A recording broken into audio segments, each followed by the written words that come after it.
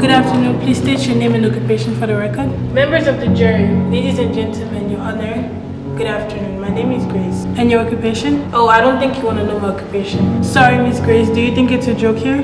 Can you please state your occupation? Well, in that case, I occupy myself as an occupation. You know, occupy, occupation. You get it? Bruh. Anyways, can you please raise your right hand? Do you swear to say the truth, nothing but the whole truth, so help you God? Do I have a choice? Can I not swear because I'm addicted to lying? No, you don't have a choice. Yes, I swear, so help me, Father God.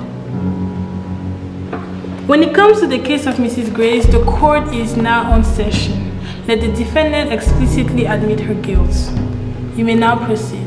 Well, most of you guys already know that, but I am guilty of being a liar and blaming other people for my mistakes. Are you the one who drank my milk? No, I did not. Then who did? Ask Melissa, she's the one always drinking your milk. I hate when she does that, like I need to talk to her. Wait, what are you drinking? Oh, this? It's just water with chalk. Jesus! It is what it is, you know. Sometimes I'm guilty of not being guilty of doing that. So what makes us think that right now you're not lying to us? Because I'm not. If I tell you that I'm lying, then it means that I'm telling you the truth. So I'm not lying. Don't worry. Anyways, proceed. I'm also guilty of not being productive and wasting my life on social media. Should I work out right now or not? Should I work out right now or not? I hate when I'm not productive, but you know what? It is what it is. Oh my god. So this generation has come to this. I am guilty of not being guilty by doing that. Wow. It is what it is, like my dad says all the time. I am guilty of leaving people unseen and complain when they leave me unseen. That's a fine right there. What do you mean you leave niggas unseen? Like, what? It's like, you're not allowed to leave me unseen, but I am allowed to leave you unseen, you know what I mean? You know. Wait, is she actually serious right now? Are we really? Last but not least, I am guilty of killing people. Ladies and gentlemen, can you all settle down? Let the defendant be explicitly precise, because right now she's confusing us. What do you mean?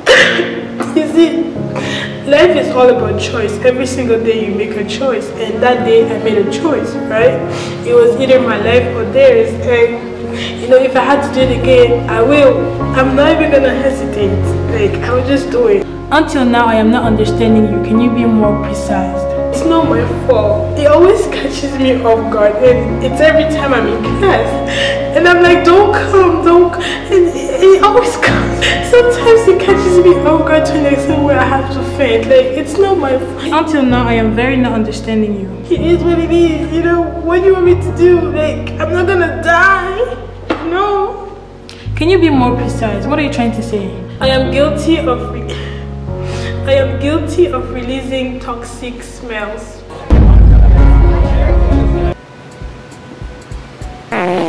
Jesus! Jay! Help us! There is God, oh God, oh God, oh. Do you have a pen so I can borrow? You know you can be prosecuted for that!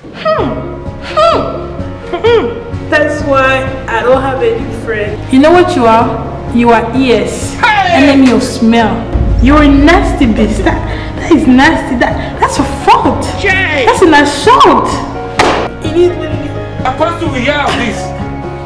You know what, Mrs. Grace? I have heard enough of you and your guilt. After deliberation with the jury, Grace is hereby sentenced to death for her toxic smells, who has killed around 300 children in that school. Also, the defendant is hereby committed to the hygiene department, where she'll be taught how to bath, brush, because gum is not a toothbrush, and also they'll teach her when to release her toxic gas. The court has now ended. Remember, anything you say, do, or release will be used against you in a court.